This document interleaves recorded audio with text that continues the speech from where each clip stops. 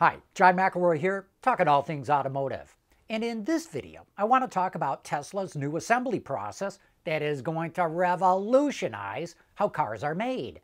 Tesla says its next-gen platform is going to slash assembly costs in half, and I believe it. Tesla is going to assemble cars in a way that no one else has ever done before. And it's going to be almost impossible for legacy automakers to catch up to Tesla on this one, because their cars will have to be completely redesigned to be manufactured this way. So far, Tesla is the only automaker that designs the car, the manufacturing process, and the assembly plant all at the same time, with the same people working together in the same room, and all reporting to one person. That's not how the legacies do it. Not one of them. I'll get into Tesla's new process in a moment, but first some history about today's moving assembly line and why, and most people don't know this, it's actually very inefficient. Henry Ford is usually given the credit for inventing the moving assembly line, but Henry didn't invent it. In fact, he really wasn't even involved in how it got developed at the Ford Motor Company.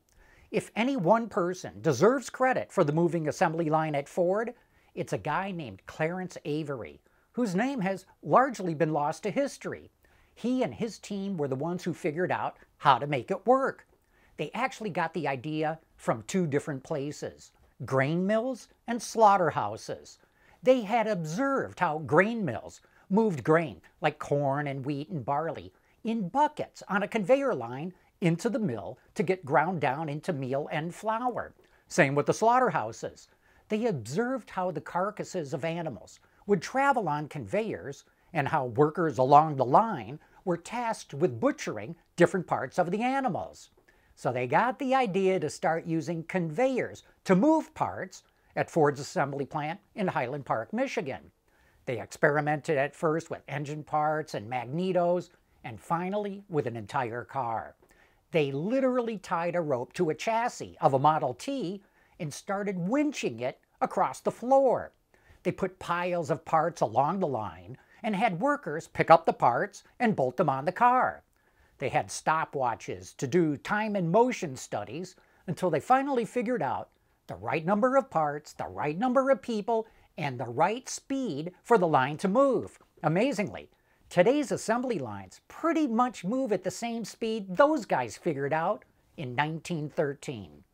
The reason why Ford went to the moving assembly line is that it couldn't build cars fast enough. They could build 762 cars a day, but the orders were coming in faster than they could fulfill them. And the assembly line definitely picked up the pace. It slashed the time needed to make a car in half and doubled production. But doing it that way also required a lot more people on the line, because a moving assembly line is actually about 33% inefficient. Here's why. In a typical legacy assembly plant, a car rolls off the line every minute. Every 60 seconds, a new one comes off the line. That means each worker on the line has 60 seconds to complete their task. It's the classic division of labor. Each worker has a specific task or tasks to perform walking along the car as it goes by their workstation. And then, when they get to the end of their workstation, they have to walk back to the beginning, pick up more parts, and start the process all over again. Typically, they have about 40 seconds to do their task and 20 seconds to walk back. Those 20 seconds are waste. There is no value being added to the car as they walk back. And that 20 seconds comes to about 33% of their assembly time. And none of that time is added value. Worse, if they have to climb into the car or reach under the dash, they may only have 10 seconds or so to do their task, which means their inefficient, non-value added time could be as high as 80%. The only way to compensate for that wasted time is to add more people on the line, and that adds more cost. Tesla seems to be the only one that recognizes this inefficiency, and so it wants to put cars together in a completely different way, as it explained in its presentation of its master plan, Part 3. Today, automakers stamp out panels, weld them together, paint the entire structure, and then install all the components. Tesla doesn't want to do it that way. It's going to take a modular approach. First, the left side of the car gets stamped and painted, and so does the right side.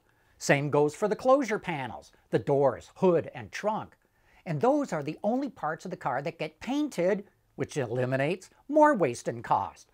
But then these parts don't get assembled together, not just yet. Because next, the interior parts that go on them get attached, like the door trim panels, the door seals, the door windows, the hinges, etc. And because the sides of the car and closure panels are separate, it's very easy to install parts on them. Probably a lot of it will be automated. Tesla will still use front and rear gigacastings, but now they get assembled as full modules with the powertrain and suspension pieces attached to them, as well as the instrument panel on the front and the trunk on the rear, as well as other components.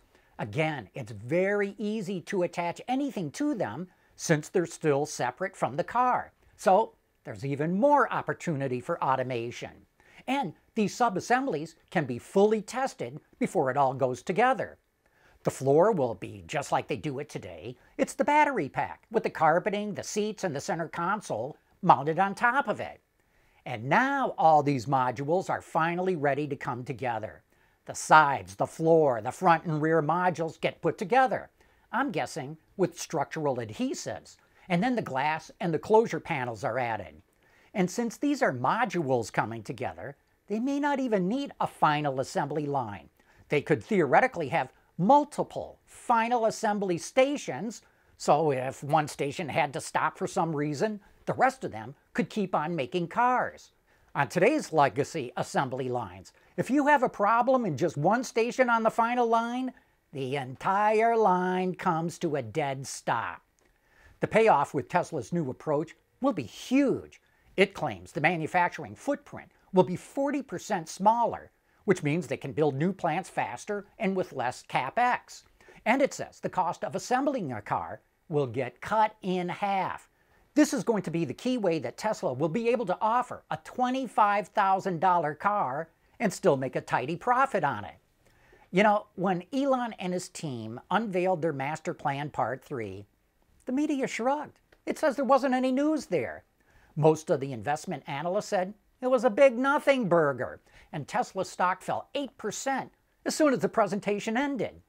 But I don't know what they were thinking about. To me, this was one of the most informative automotive presentations I've ever seen in my career. And if Tesla can pull off this new assembly process, it's going to be the most significant change in automotive assembly since those guys at Ford tied a rope onto the chassis of a Model T in 1913 and started winching it across the floor.